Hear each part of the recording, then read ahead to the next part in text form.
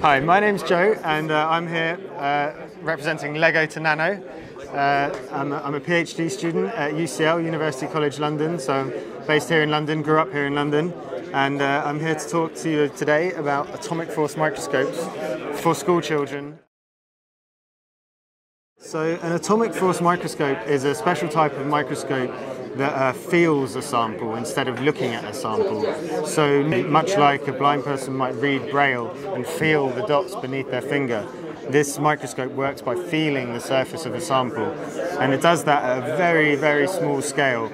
So it moves the sample with nanometer accuracy and feels the changes in height with nanometer accuracy. So that's how they work, and that's how they produce images of such small things like atoms or molecules.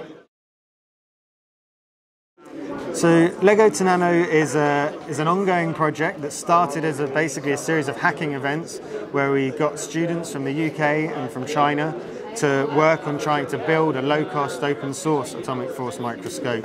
The reason there's Lego involved is that we originally worked in partnership with the Lego Foundation, who try and encourage studies into hands-on learning and hands-on science. So that's why they were interested in us, and that's why we're interested in them, in that we're trying to develop a tool that allows school children to learn about science by doing science themselves, rather than reading in a textbook or looking at a teacher doing something. We want them to build their own instruments and then take their own data and perform their own experiments, make their own questions. Maybe you've seen the pictures of the smog in places like Beijing. It's obviously a big controversial area that people who live in Beijing, including children, are worried about. And so one of the first things they wanted to look at was pollution.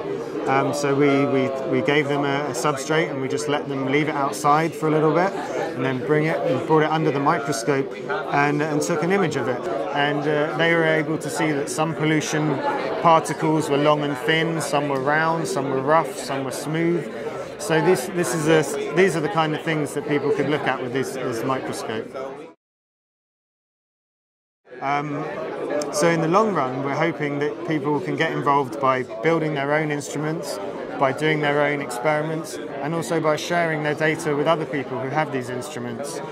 So actually formulating your own scientific questions and trying to recruit other people all over the world who have these tools as well to help answer these scientific questions. So in the short run, email us, go on our website, come and find us and talk to us. Hopefully, in the next 6 months to a year, build your own atomic force microscope, take your own measurements, and share that data.